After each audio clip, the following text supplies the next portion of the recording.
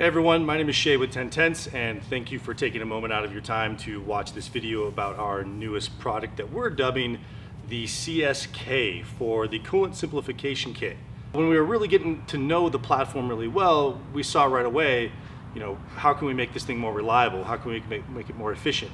And simplifying the cooling system was like the first thing that came to our minds. In fact, the idea, the prototype, and the production of all of this kit is done right here in this building and nowhere else. Now, I know these are only two small little pieces, but these are the cool fancy bits in the kit. If you want to see the entire kit and all the pictures, look at the pictures on the page. But these ones are the ones that we literally design and make in our own in-house CNC machine. They allow us to go from this hose, whatever you want to call this thing, it's where your heater hose is, and your oil cooler / warmer hose, and your thermostat assist open hose, whatever you want to call that. All of these things branch off of this, which is like, already you can see 1, 2, 3, 4, 5, 6 different points of possible leaking. What we really wanted to set out to do was eliminate all of these things that were not essential to motorsports. Things like your heater core. In some cases, this particular kit, these two pieces are for our non-thermostatic kit, which actually does remove the thermostat from the thermostat housing. Therefore, you have a hose going directly from your crossover tube right into your radiator, from the radiator right into the engine with no blockage whatsoever. The only unfortunate thing about the non-thermostatic kit is that you have no control over how quickly the engine heats up or cools down. The only thing you have that regulates temperatures is your fans. You have no control over if the temperature takes 5 minutes or 20 minutes to get from ambient to operating temp. So you guys that are living in cold environments may not want this kit, which is why we make the thermostatic version of that, which is here. Notice how it's a little bit different? What's cool about this kit is it allows you to maintain the factory functionality of the thermostat.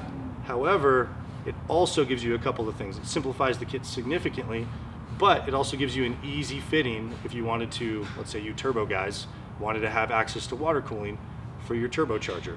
These two fittings here, which are just 1/2-inch hose barbs, they're actually threaded with 3/8 NPT. So if you wanted to get to a fancy, AN fitting or anything like that, you can really pick to your heart's content to whatever fitting that you want. If you want to go with something really stylish, or if you want to just go with a regular hose barb like the kit includes, you can do that. You have that flexibility. We've actually put a couple of events on our own cars here with these same kits. Scotty's the Black Z, mine the white one. Scotty's does not have a thermostat, mine does. Scotty's does not have AC, and mine does.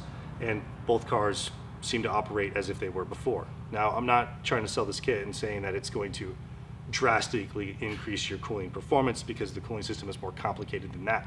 But if you're looking to reduce the amount of potential hazards you could occur at a track day event due to unnecessary hoses, then this kit is for you. So keep this in mind. This kit is really, I think, going to pay off for our motor swap guys that are choosing to put a VQ into another platform, or if you're dedicating your 350Z to non-stop track, track work. So because of that, right off the bat, your heater core hoses, those are gone, right? Those heater core hoses are fed via this pipe on your driver's side of the engine bay, and of course this pipe on your passenger side of the engine bay. With these two gone, you obviously can't have heat.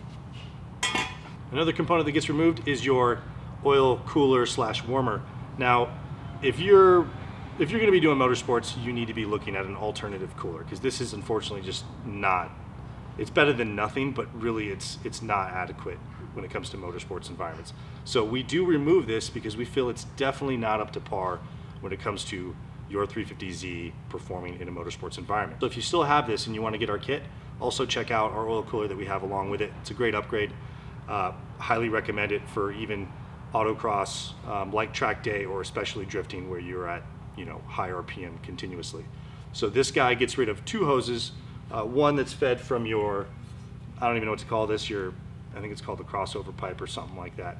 From here, goes across the front of your engine, from this hose, which gets removed, and then from there, I believe it's this hose that grabs onto that one and goes into the front of your thermostat.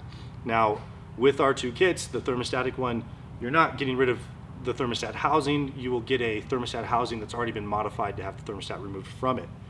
And for the guys that are paying attention, our thermostatic CSK kit also comes with a thermostat housing that no longer has this nipple, but still maintains the thermostat and all of its functionality.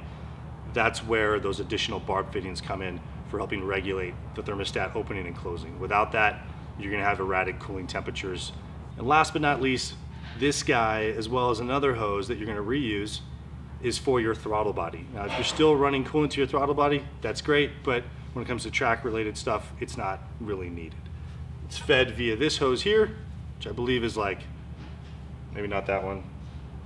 It's one of these hoses that goes from here to your throttle body and from the throttle body to your crossover pipe on the backside, which I think this is actually from the throttle body to the crossover. So all of that stuff, which if you want to see more are in the pictures on the page, is removed, and the entire cooling system is super, super simple. It literally can't get any simpler because we tried. So if you have any questions, review the videos on the install, check out the pictures. If all else fails, give us a call or message us on our social media. We'd love to talk with you about it. Thanks a lot.